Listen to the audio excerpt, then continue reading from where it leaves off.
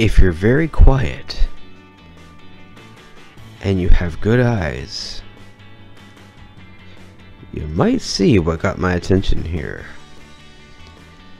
A little bit tricky because the brush is pretty thick, but let's consider this a Where's Waldo.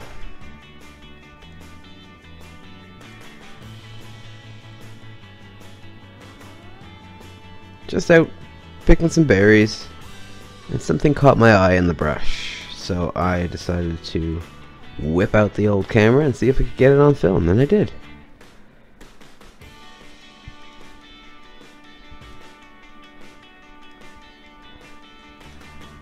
Do you see it yet?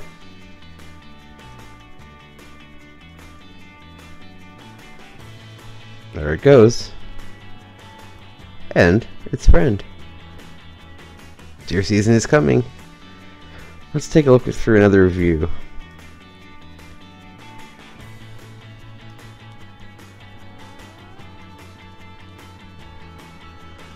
Keep an eye on the reticle.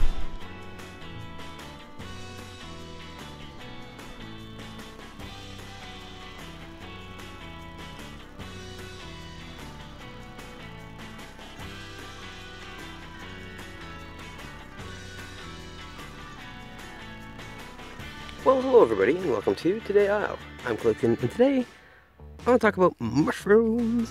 It's mushroom season, all out. There are mushrooms everywhere, and not all of them are edible. So today I want to talk about the King Bolete, the Porcini mushroom. These are considered to be a prized choice edible. Very, very exquisite mushroom, very good flavor, and somewhat easy to identify. So you'll notice this group of mushrooms that I have here, they're all polypores. So instead of gills, they have, focus you, they have pores on the underside, as you can see. Now they all resemble boletes. Boletes are, I mean, this is a classic example of what a bolete would look like. It would have a brown top, like so, and usually a wide base, kind of the opposite of tapered. So looking at these, I can tell you right away that there are three types here. One is poison. Another one is so bitter that it would render any meal completely unpalatable. And the other is the King Bolete, the Porcini, a delicious, delicious mushroom. So, the first thing I want to show you is, okay, there are slight variations in the cap color. So if you look at this one, you look at this one, there's a difference in the shade of brown. Boletes tend to be on the lighter side. Now this one is really light, a lot lighter than that. This one, I'm going to be completely honest with you, I actually don't know what it is, but I do not believe it to be edible for the simple fact that the stem is all wrong. Take a look at this thing. It's tapered in reverse, so it's, sorry, it's actually tapered. So, and also the stem goes up into the cap like that. And there's this weird yellow and pink kind of color going on, which, yeah, that's freaky. So I don't know what it is, I just thought it was a really cool looking specimen, and I just wanted to go to show that there are lots of different bolete lookalikes out there, so be very careful, make sure you know what you're doing. So let's start with this guy. One thing to keep in mind is that the gills underneath will turn a darker color as they mature. So when you find them young, the caps will be very light underneath, but they do become a bit yellowy with age. And what you don't want to see is a red. And I don't know if you can tell on camera, but there's a significant amount of red on that cap, huh? So that's something to keep in mind. And this one is more of a olive color. But a simple test you can do to see if you're actually getting a bolete is a scratch test. So if you take a twig, I'm trying to hold it with one hand here. take a twig and you just do a scratch on the pore surface underneath. Give it a second and watch it. So this one doesn't seem to be doing a whole lot. It bruised it slightly, no big deal. Take a look at this one when I scratch the surface. I don't know if you see that, but it almost instantly turns blue.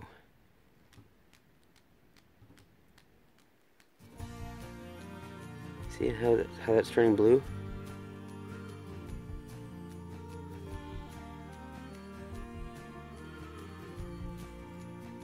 Freaky, right? Well, the rule of thumb is if it turns blue, so will you. So this here is the poison one. Darker on the top, usually almost always a yellowy kind of greenish on the bottom, and it stains blue when you bruise the underside, the gills. So that we can throw away. Now we've got two others. This one here looks to be, look at the color of that cap. That looks like nice toasted bread. I see that it's the same color as the one that we just scratched and turned blue. And so let's give it a scratch. I've actually scratched it a few times already, but I didn't scratch it very deeply or very well. Come on. Let's see if that's going to turn blue. Ooh.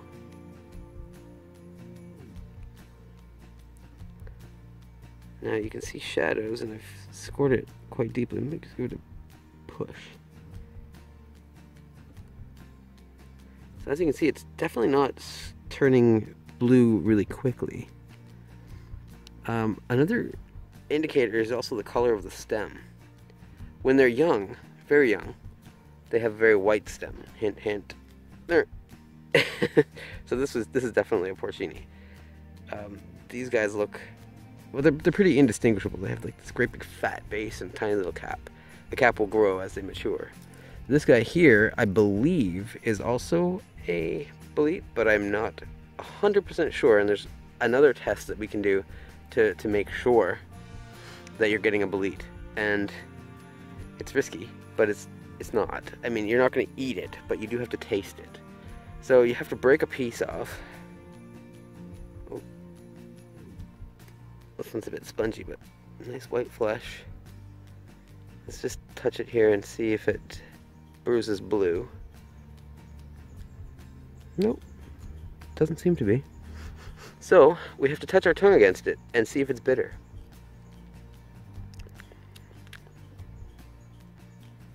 That is not bitter. So this is most likely a Bolete. I'm going to do a few further tests, but I strongly believe this is to be a Bolete. This guy with the red underside is not likely to be a Bolete. It's not going to stain blue like the other one. In fact, it probably will stain more of a reddish color. But if I take a piece off of this and I touch my tongue to it, oh god. Bitter as you can imagine. Extremely bitter. So that would ruin any meal. That one's gone. That I'm not going to try. That one is unknown to me. Get off of their flies. Flies are bad for mushrooms. They will lay maggots all through them, and that'll wreck your day in a hurry. So, you know, this guy here, I could peel this cap off. The cap is rather damaged and sticky. I can certainly peel that off and use it, but it's really slug-eaten. It's quite damaged. So I think I'm just going to pop it into the woods here to maybe, hopefully it'll drop its spores, and next year I'll have some growing in a patch over there. Wishful thinking. But these two, I strongly believe are Boletes, although the color is very different. This could be one of those bitter ones. We're gonna have to do a test, I guess. I don't like wrecking the mushrooms, but sometimes you just have to do it in order to, well, to science it. So I'll take a piece. Oh god. Ew. It's bitter. So this is not a Bolete. This is the lookalike. But that just goes to show you that they are very, very similar. That leaves a bad taste. But it is not poisonous. It will give you gastric upset if you eat it, but it's not toxic. Just really, really bad tasting. I'm gonna throw this one really far in the woods because I don't want it growing anywhere near here, even though they're beautiful. Yeah. I also found some, what I believe are honey mushrooms, and I'm going to test them. I'm going to see, because they should drop a white spore print, and if they do, then they are honey mushrooms. If they don't, they aren't. So, going to do the spore printing in the house, and hope you enjoyed this video. I have a couple of these in the fridge now, so tonight we will be dining on Boletes. Cannot wait. I will be doing, of course, the taste test before I cook with all of them, just to be 100% sure. But I have a high level of confidence based on the cap color, the stem color, the spore color, and the shape, that is a bolete mushroom, King Bolete. Alright, see you next time. So a little update on that honey mushroom, or what I suspected was a honey mushroom. If you can see here, this has been sitting for, oh, focus you.